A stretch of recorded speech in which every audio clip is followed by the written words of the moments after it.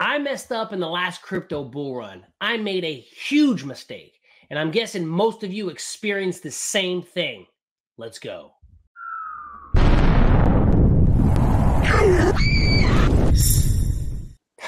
right.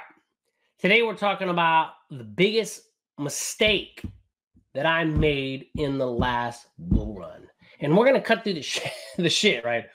I'm going to be real with you because it frustrates me so much thinking about it. Oh shit, dude. I made a lot of mistakes, but this one haunts me, man. It gets me frustrated. Every time I think about it, I just get, chills in my arm. I started subscribing to a whole bunch of YouTube channels, right? Digital Asset Investor, Brad Kimes, Kevin Cage, Bearable Bull, a whole bunch of influencers on crypto because I didn't know anything about it. And they were just starting at the time. So I started watching them. I bought all sorts of shit. And for many years, this fucking market didn't do shit. Yeah, in 2018, it exploded, but I was brand new, so I didn't even know fucking any better. Didn't really matter. Okay, and they missed the bull run too in 2018. And so we were all waiting for the next one. And then in 2021, that shit came out of nowhere. I remember I was going to the gym, looking at my phone, and my portfolio went up by about $15,000. I mean, that bitch hadn't done shit for so long, but it went up $15,000. I mean, the hair on my fucking arm stood up because normally from trading to make $15,000, I mean, you got to do a lot of fucking work. I didn't do shit. So I thought, all right. So then I started watching these channels and they were all talking about, okay, this is it. This is the run, right? XRP is going to the moon. Everything is going to the moon. Next day, that son of a bitch went up by about shit. I think it was like 20-something thousand dollars. So 30-something thousand dollars in 2 days. So now shit was starting to get real. So what did I do? I watched more YouTube. Keeping that shit real, I had been in the financial industry for 25 years, so I know better. But since I didn't really fully understand the crypto market, I was relying on everybody else. I was watching all the videos and everybody said, Bitcoin's going to go to $1 million or at least $250,000. XRP was going to take off. And that was the time. I mean, keeping that shit real, I didn't even know what the hell I bought. I had about 30 coins. Now, mind you, what was so interesting for me was prior to that, I had signed up with this project and I got a lot of crypto stolen. So I was still coming off of that frustration, that hurt of getting that shit stolen.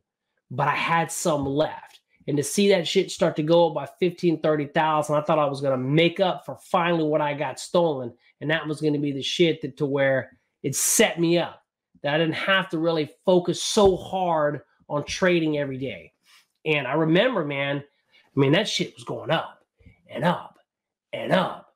At its peak, 1.2 million.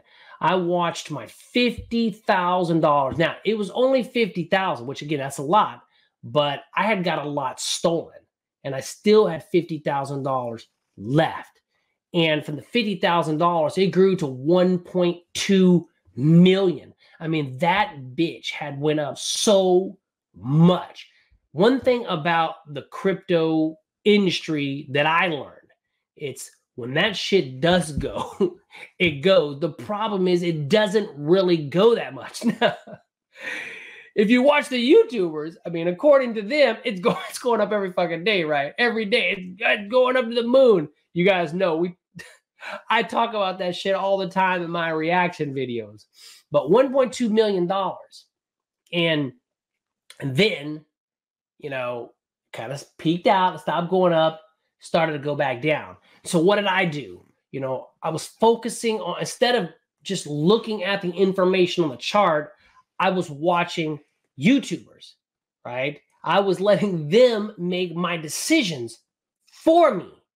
And none of them were taking profits, right? They still had faith. They would talk about all these developments, especially with Ripple, and they would just constantly go back to that. And that XRP was, everything was still going up. And so I believed them. Mind you, they were growing their channel. That's what they were doing. I mean, in reality, what the fuck do they know when it comes to that? Right? What the fuck did I know? It's a new industry. And I watched that bitch go all the way back down. Frustrating. And I mean, there were days where it whacked me. My portfolio was at 1.2 million plus. And that son of a bitch dropped all the way back down into the $50,000 range. It dropped over $1.2 million. You're talking about that emotional roller coaster. And I did it because of my fucking stupidity.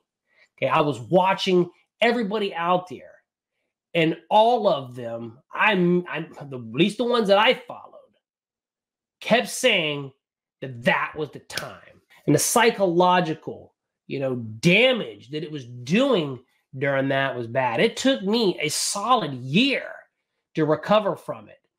And again, it's all my fault. But I was putting my faith in everybody out there.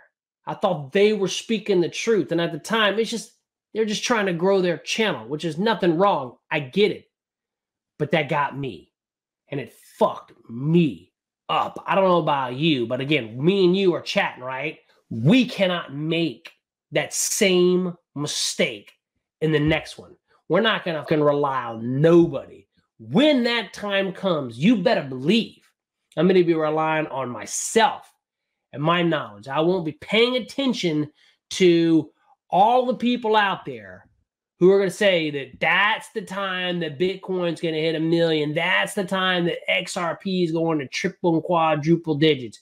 But because if they were right, that shit would have already happened. Because every day, and I know, I watch the videos, I react to the videos, they constantly say that it's going to the fucking moon.